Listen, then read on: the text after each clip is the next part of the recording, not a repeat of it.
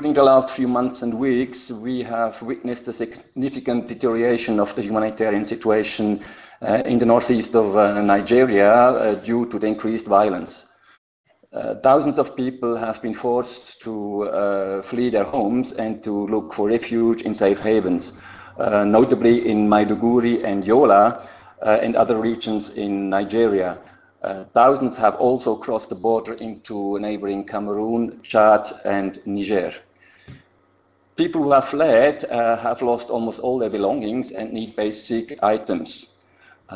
Some of them have also lost contacts with their family or with their children.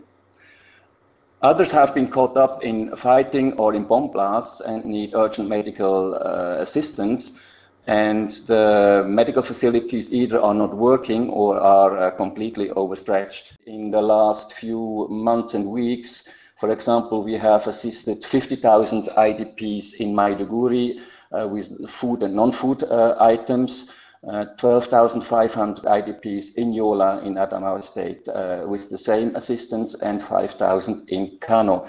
This program goes along with the Nigerian Red Cross Society and includes also assistance such as shelter, water, sanitation and health assistance. We also are looking now into the issue of separated family members, notably the unaccompanied minor, where we have started to register them and try to find their families.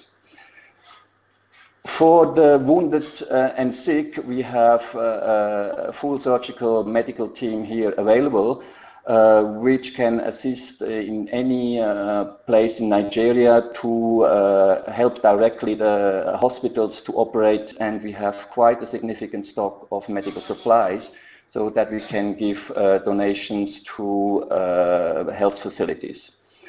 We also work together with the National Society, the Nigerian Red Cross, in order to boost their capacity to respond to the needs.